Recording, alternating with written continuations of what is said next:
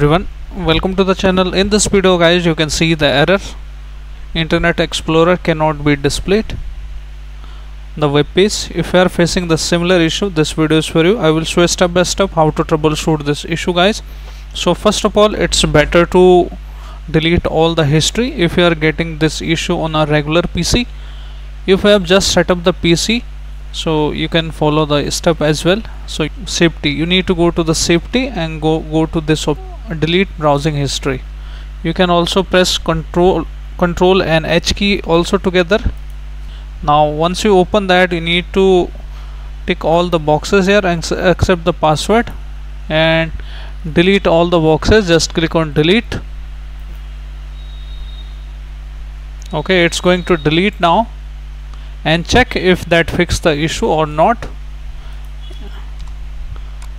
So it doesn't fix the issue my case guys, so I need to go to this page again, tools, then click on add, manage add-ons, and check if any extensions is enabled. If you have enabled any extensions, this is a default one, you just need to remove them. If this also doesn't fix the issue, let's move on to the next method guys. We need to open the control panel from here. Open the control panel and go to the large icons here, and we need to go to the internet options. Okay, so let me find out the internet options here.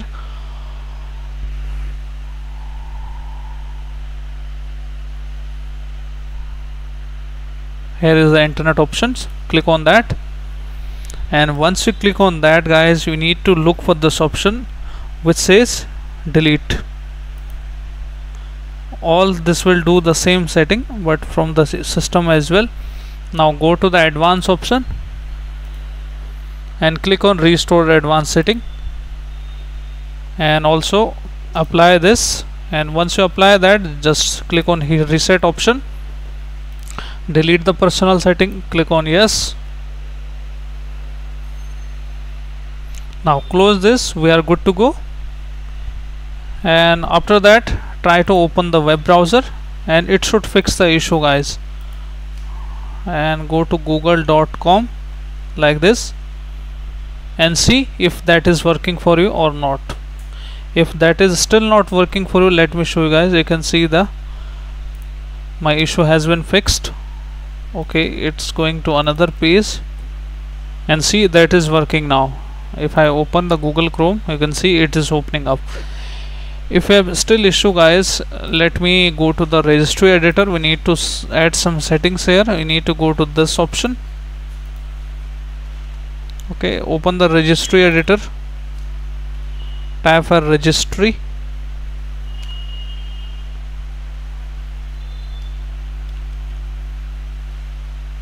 or you can press Windows plus R button, type for regedit, this one. Okay, hit OK, hit yes. Now you need to go to this path guys, simply H key current user software Microsoft. So H key current user, then we need to go to the software, then you need to double click on Microsoft, then you need to double click on the Internet Explorer, this one, double click, and once you double click, you need to look for the main folder, this one. And once you open the main folder guy, you need to look for enable pre-bing value.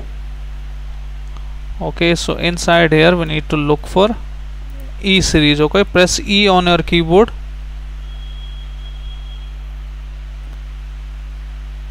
and inside here you can see guys, I don't have this value, enable pre-bing value. So if doesn't have, you need to edit that.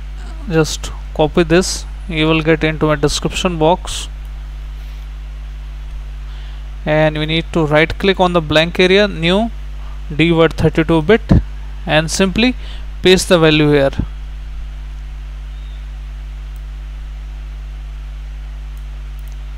Okay, once you have pasted the value, enable